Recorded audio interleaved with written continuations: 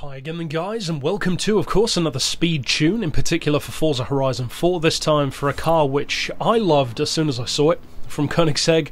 Plus it's got great, very forward-thinking tech as well, the Koenigsegg Regera, with the very ingenious approach to having a direct drive, but without the typical electric setup that you'd have in something like a Rimac or a Tesla, with massive power, massive torque, and also pretty great performance as well, given that you've only got one traditional gear ratio to work with.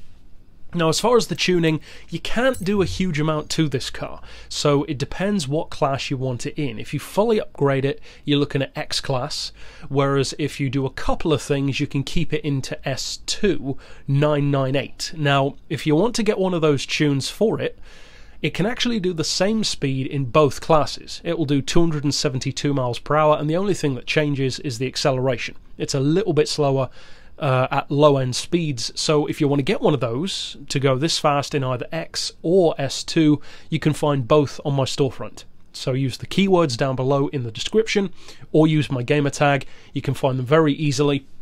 Now, as far as the upgrade parts, if you want to just go all out, then fit everything. Racing tyres, I think you can upgrade the diff, I think you can drop the weight. You don't need the roll cage, but I would recommend the roll bars for the front and rear, etc, etc. The suspension, of course, as well.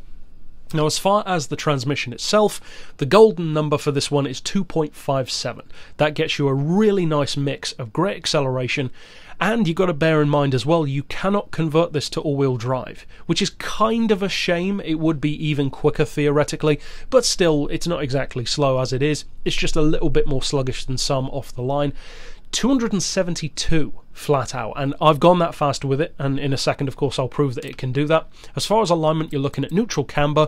You could actually give it a little bit of camber if you wanted. You still don't really need any toe angle, but camber could potentially help. Try, for instance, towing it out 1 degree, or that's negative. In other words, 1 degree of camber front and rear if you want to, but I'm running it with none anyway.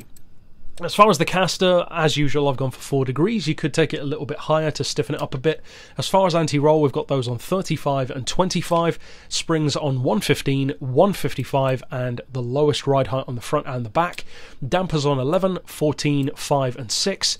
Aero you definitely want as low as possible to get the highest possible speed, and for the diff, I've actually left it as it already is, so you could change that if you want to. It will certainly have a major effect on the car, but it's down to you. I actually quite like the handling at high speed already, and I don't plan to use it as much of a low speed car anyway, so for me it's pretty much perfect, but for you, you might want to change some things around as and when necessary, basically. So that's it for the tuning. As I said, you can get both from my storefront. So now let's check out how quick it can go. Now, under most circumstances online, you will probably struggle off the line and at lower speeds with a car like this because so many people, like myself, do use all-wheel drive. If you're on a track where you cannot use the top-end power of this car, I would not recommend using it.